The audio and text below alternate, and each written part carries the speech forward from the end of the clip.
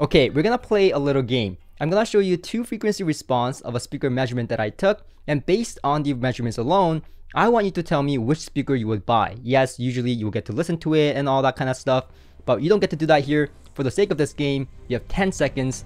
Let's go.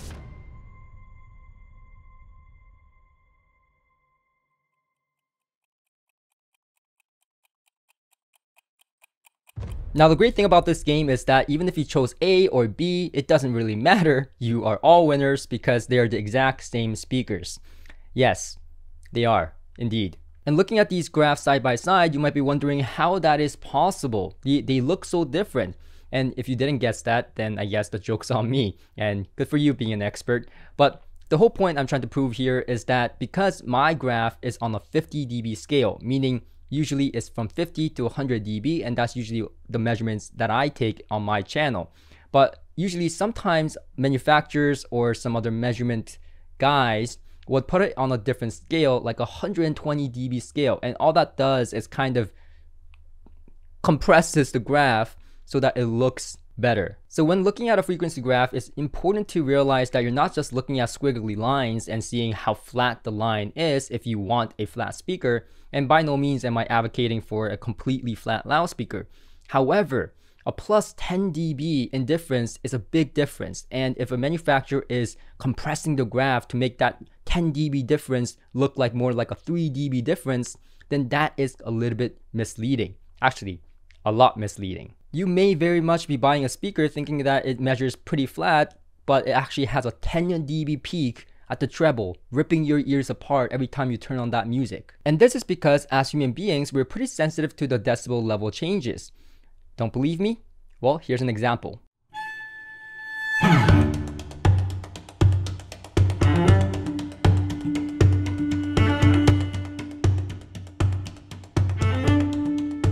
Now, all I did there was reduce the volume by 3 dB.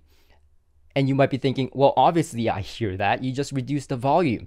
And that's exactly what frequency response is. So if you see a negative 3 dB point or a 3 dB rise somewhere in the graph, that means that in that portion of the graph, instruments, vocals, anything that is within that range of that frequency is going to be 3 dBs lower or 3 dB higher, depending on how it measures on the frequency graph.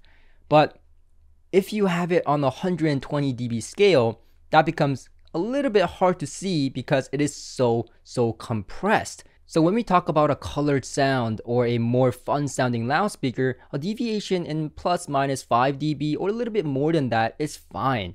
You know, within plus minus 5 dB is what I personally find it to be acceptable, and in no way am I advocating for flat linear speakers, because what I personally enjoy is a little bit of that recessedness on the upper mid-range myself. But some people like it plus minus 3 dB. You know, for accurate studio monitors, even plus minus 2 dB across the entire frequency spectrum. And that's because we're actually very sensitive to the decibel changes once again, and you can even decipher a difference between 1 dB of change. For myself, I have very sensitive hearing. And I'm not saying that I have golden ears or anything, but when I got my hearing tested, I could detect a 0.5 dB in difference in the decibel range. And that means that I just have very sensitive hearing. That's the lowest I can go. That's fantastic. Which means he has sensitive hearing. Not necessarily, but he can really hear those low sounds. And that can be a detriment sometimes because I hear things, very quiet noises, that's coming from like the refrigerator and stuff like this, the power supply, that my other family members don't hear. So once again, I'm not saying that I have super hearing, just that people can have different level of sensitivity in their hearing, but usually they're able to hear at least plus minus 5 dB of difference, whether they like it or not. And that brings us back to a graph like this. A ridiculously stretched graph like this, all it does is compress the graph to where it looks like it's very linear and flat, but in reality, when you look at the decibel level in relation to the frequency graph, it doesn't tell you much on what you're going to be exactly hearing, the decibel changes. All you can see is that it's within plus minus 10 dB or so, and that is not a great indicator on what you're going to actually hear in your system. But why does this matter anyways? Isn't audio subjective, and we have different taste in music, speakers, amplifiers, etc.?